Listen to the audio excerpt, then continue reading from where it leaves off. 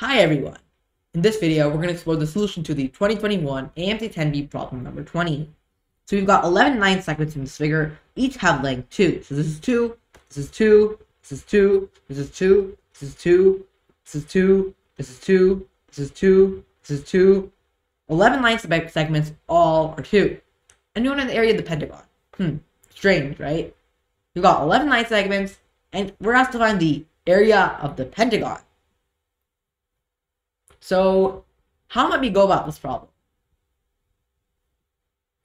So, area. What tools do we know for looking at area? We know there's various formulas. Of course, you know the standard 1/2 base times height. We covered it all in the geometry area class. We know 1/2 AB sine C. We know Heron's formula. But most of them are for triangles. Most of our area formulas only work for triangles and not for larger shapes. So, is there any way we can somehow relate this large shape to areas that we know we can easily work with? Because this large shape is just ginormous, a ginormous pentagon. So here's the trick. We can draw these two lines, and then we can actually make this into three regions. This one, this one, and this one. At each of these three regions, we can calculate the area separately. We'll find the whole region of the pentagon. And you might be asking, why do we randomly think of this division into three triangles? Well, what we can actually see is that equilateral triangles, we have a bunch of equilateral triangles here. So this is 60, this is 60, and this is 60 as well. This angle here is 62. 60, 60, this angle is going to be 62. So we've got a bunch of 60-degree angles. So what do we do with those 60-degree angles is that we can see that because those angles are all 60 degrees, because we know that all those angles are 60 degrees, we know that these whole angles, we can see that calculating the area of these triangles on the outside are going to be easy, because what is the area of a triangle with the angle of 120 in the middle, 60 plus 60, and two sides of 2? 1/2 AB sine C.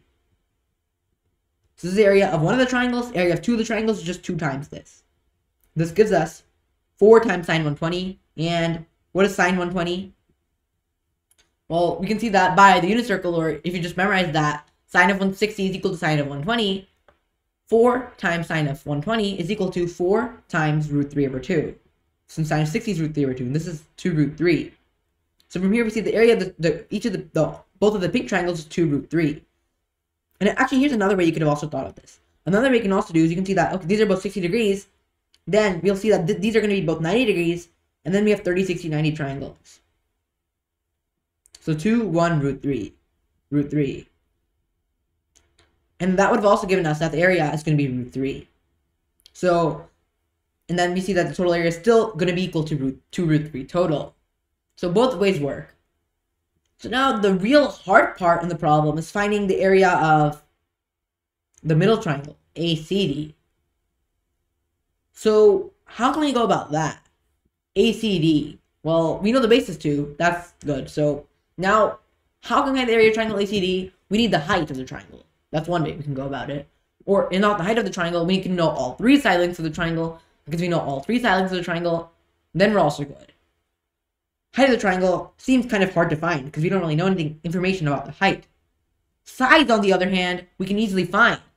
Because you can see that this is root 3, and this is root 3, then the whole thing is 2 root 3. So this whole thing right here is going to be 2 root 3.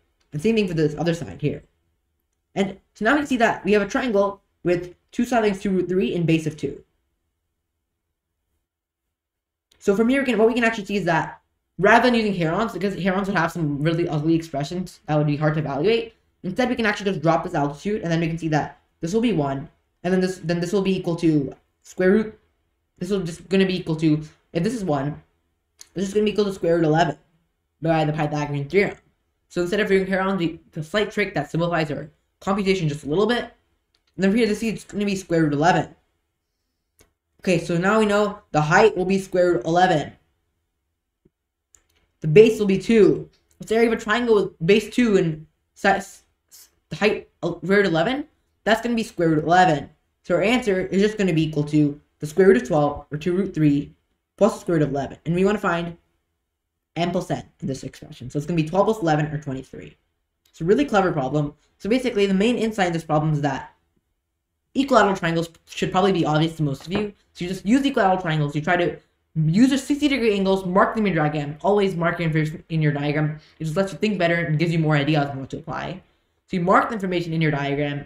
And then what you can actually see is that we've got these 2 triangles on the right here. So you can see that finding the area of the pentagon itself is quite challenging. Like, we're not going to use like some weird area trig formulas or whatever. But triangles, on the other hand, are much easier to work with. And because we know this angle is 120 here, we can see that we can easily find the area of ABC and AED. So then from there, we can find the area of AED by the sine area, or 30, 60, 90s. And then now we have the question, how do we find the area of ADC? And then we look at the different ways. We can use, well, Heron's formula, we can use altitude. So we think that, okay, let's try to find the side length. Because if we know the side lengths, then we'll be good. And then we see that, oh, the side length, AC, is just going to be equal to 2 root 3. And that was really the main insight that led us towards the solution here. So, thank you all for watching this video. If you enjoyed it, be sure to like this video and subscribe to this channel for more interesting math videos. Bye everyone! Hope to see you all next time.